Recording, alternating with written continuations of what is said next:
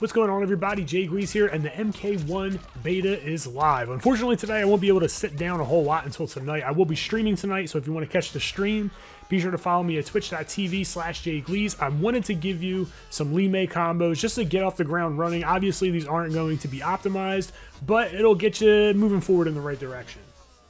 So the first combo we're going to get into is forward 4-3, jump into the air combo 1-3-4.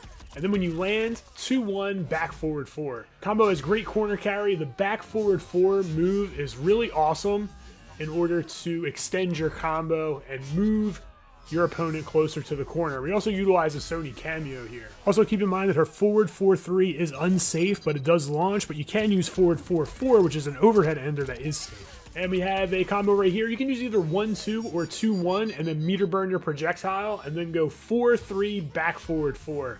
And again, we're ending it in the back forward 4 in order to get that corner carry to move our opponent closer to the corner. She also has this instant air overhead that you can do, which is unsafe, so keep that in mind. It also doubles as a combo ender, leaving the opponent really close to you. Forward 4-3, and we can go into our launch, and then 1-3-4, and then use our overhead special move in order to end the combo. And we do get our opponent pretty close to us. We can dash up and do what we want. Next we have 2-1 into the meter burn projectile. Then we're going to hit 4-3 and then into our back forward 4. Again, getting that corner carry.